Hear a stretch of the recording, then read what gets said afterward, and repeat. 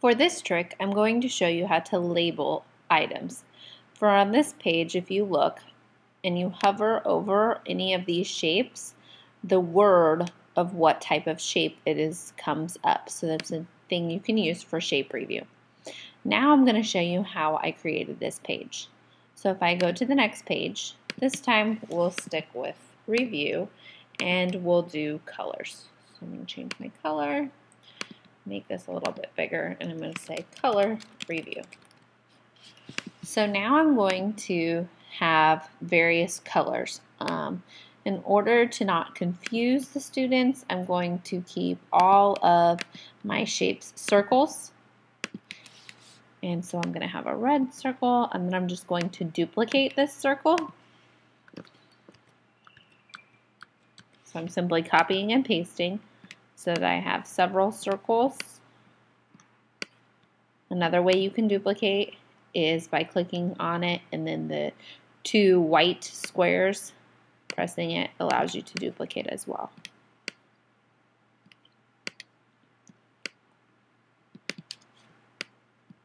Alright, so right now I have all red circles. So we're going to change the colors by clicking on the paint can and simply painting them various colors.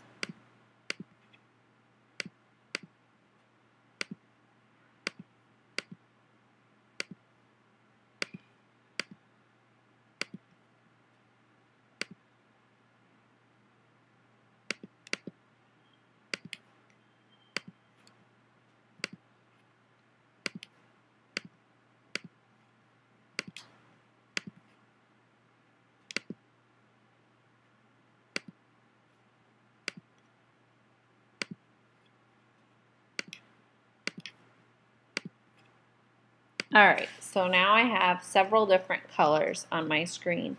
So then I'm going to click on one of those colors and I'm going to go to View and Browsers and see where this says Labels here, and I'm on my property browser, which is the white page, and I'm on Label. I'm just going to simply type red. Now that I have my label, I can change the different size of my label, font of my label, as well as size.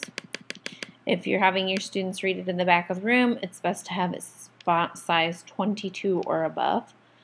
I can change my font color. If I want it to have like an outline, I can do that. But I want it to have a transparent background. And I don't want it to always stay on, because then I can't test the students to see if they know the answer. So I'm going to do a tool tip. Now you can see it's not on, but if I come over here, it highlights and it shows up. So I've done my tool tip for red. So to do that again, I'm going to go to a different color, type my answer. I can change my font if I wish to, and my size again. And then I'm not going to do an outline. I want the background to be transparent, and tooltip. So now, when I hover over here, it says my color. So I'll continue that for all of my shapes, colors. And when I'm finished, I will have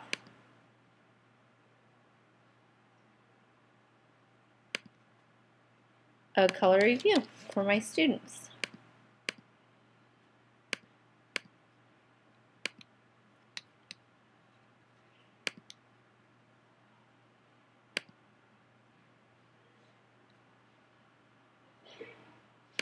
So now that I have finished adding all the tool tips, labels, I can use this in a classroom as a self-check, where the students would come up to the board and they would write what color they think the shape is,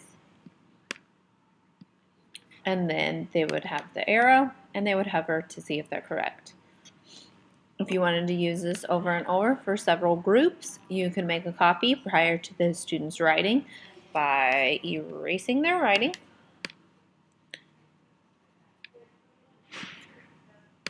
And then right click, copy, next page, paste, paste, paste.